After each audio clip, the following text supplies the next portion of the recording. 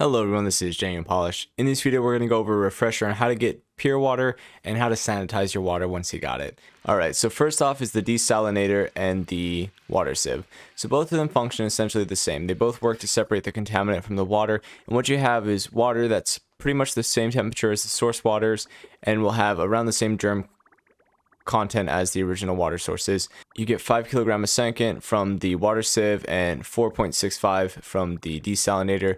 The difference is that the water sieve uses sand or some kind of filtration method, whereas the desalinator just separates the water from the salt. Alright, next up we have a really simple process in theory, but it's a little difficult to control in actual application in game. So it's boiling salt water or polluted water or brine water, and it's as simple as just heating it above its boiling point.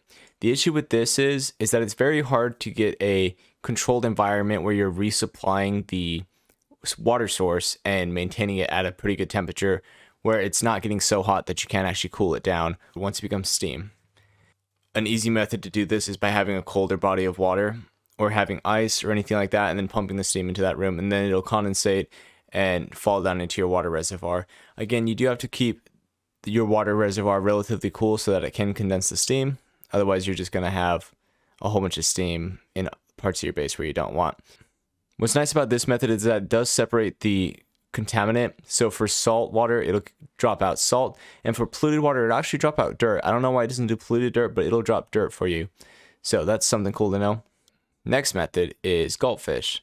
So Gulp Fish will take in 200 grams a second of polluted water and output 200 grams a second of fresh water, which is a pretty minuscule amount, but if you have a lot of these and they're just hanging out in your polluted water tank over a good period of time, it adds up.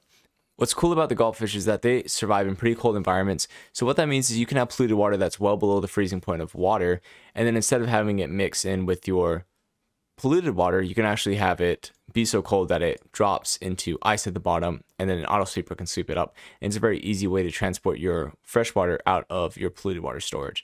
So that's just a cool little interaction that they have. All right, now we're moving on to disinfecting methods. So there's a couple different ways you can disinfect water. So first off, we have the relatively new critter, the Sanishell. So they will actually live fully submerged in water, and they'll sanitize a large body of water relatively fast. I started this water off with 1 million germs, and of course it's going to take a long time to disinfect, but you can see that they're working away at it. And what would speed up this process, which is method number 2, is making it into purified water. Food poisoning doesn't live in purified water, so it'll just naturally decrease over time. It doesn't happen very fast, but if you combine this with a Sanishell or two, it'll drop the numbers drastically, because in this condition, the Sanishells has to fight the reproducing food poisoning in polluted water.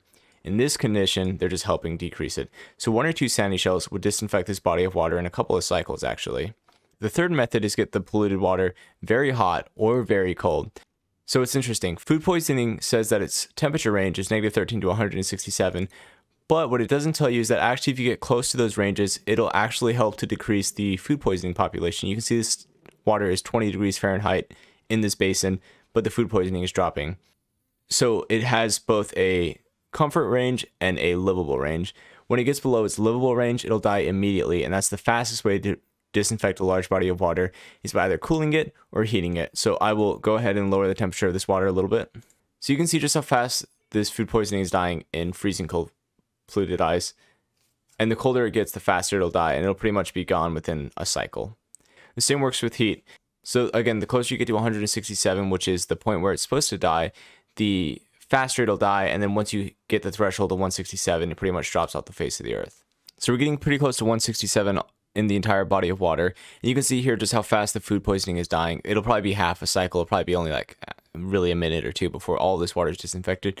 The biggest issue with this is that you're generating all this heat, and then you have a whole bunch of really hot polluted water that it's not really easy to use. So it's definitely better to freeze it if you have that option, but ultimately, it's better just to convert it to fresh water and then use the Sanishells. So then you have this last method, which is a very direct disinfectant room. And it's a pretty simple setup. So you have your source of water, which is going to be infected with some kind of germ. You have some liquid reservoirs immersed in a room of chlorine. It doesn't really matter what the pressure is in this room. It could be anything. And then you're going to have a liquid shutoff valve that's controlled by a liquid pipe germ sensor. And you're going to set that below 1 to send a green signal. So basically, the only water that's going to get through is water that's completely purified. So if we look at the setup, you want the output of your water source pump to go into the first input of the first liquid reservoir, and then the output of the first liquid reservoir will go into the input of the second reservoir, and then you can link this for as many as you like. But finally, for the last liquid reservoir, you're going to have the output go past this liquid germ sensor into the liquid shutoff valve, and then so the output's going to go into your disinfected water basin, but then you're going to have a feedback loop for the water that does contain germs. So all you need to do is connect the input of the liquid shutoff valve to the input of the first reservoir basin in your lineup. So that way the water has as much time as possible to spend time in the room and get disinfected. You'll see that it only takes so long for the ambient temperature to drop significantly lower, and the more liquid reservoirs you have in line, the faster it should happen, and also the more time that the liquid spends moving in this room, the faster it'll disinfect. Alright everyone, that's going to be it for this video. If you liked it, please like, comment, and subscribe. Everything helps. If you have any suggestions for future videos, please let me know in the comments down below. I know you've probably seen most of this before, but it's nice to get a refresher on just the different methods, because I know a lot of people just live with germ-filled water in their base, and you really don't need to. One thing to highlight is the Sanishells. I haven't seen a lot of people using them as often as they should be with the new patch, so make sure you're incorporating them into all of your open system freshwater tanks, so that way you don't have to worry about food poisoning now or anytime in the future. Thanks for watching, guys.